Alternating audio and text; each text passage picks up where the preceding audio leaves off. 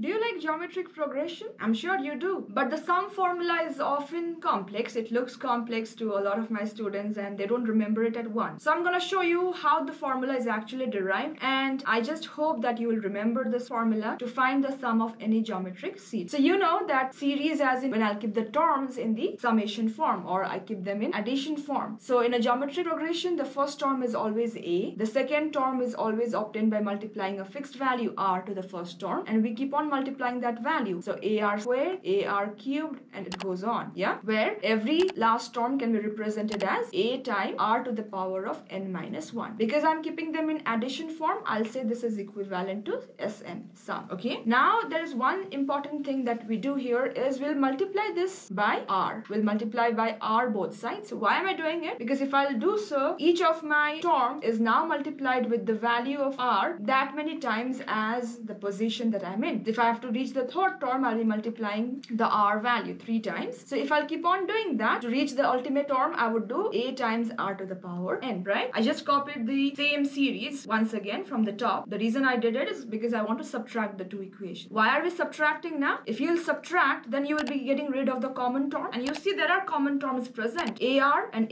ar will cancel out upon subtracting. Yeah, every term will cancel out like this. See, everything will cancel out. Ar to the power of n minus 1, obviously it will be here, so it will cancel out somewhere. Thereby, subtracting on the left side, I have rsn minus sn should be equal to, I have just one term remaining in the first equation, ar to the power of n, and I have just the first term remaining because these are the only two terms that did not get cancelled out. So now, because sum is what we are trying to find and this can be factorized out, r minus 1 should be equal to, a is a common factor again, pick it out, r to the power of n minus 1. So finally, the sum formula is now very simple. First term multiplied with the value of r to the power n minus 1 divided by r minus 1. Isn't it simple? It's very simple because the logic is you first term and the last term was left out when I took the two equations and this r minus 1, hence we obtain it likewise. So remember one thing very important, if the value of r is less than 1, the formula itself is now reversed in a way that instead of not subtracting the second equation with the first, we'll just reverse the manner, or we will reverse the order of subtraction. So nothing changes, it's just that because we'll be raising power to the number less than 1, we want to keep that term at the back of 1, and then we just do 1 minus r. Okay, so this is for the value of r. No matter what sign it is, the value has to be less than 1, and here the value has to be greater than 1. Very simple.